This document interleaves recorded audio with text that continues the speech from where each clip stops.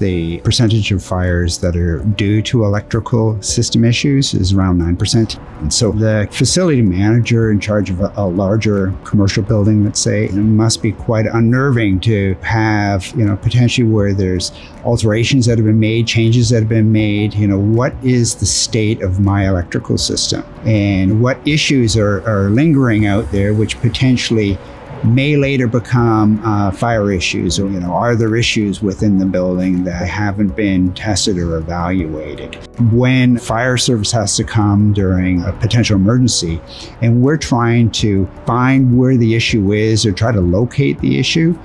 we'll often want to just isolate that one particular area, and that's where it becomes more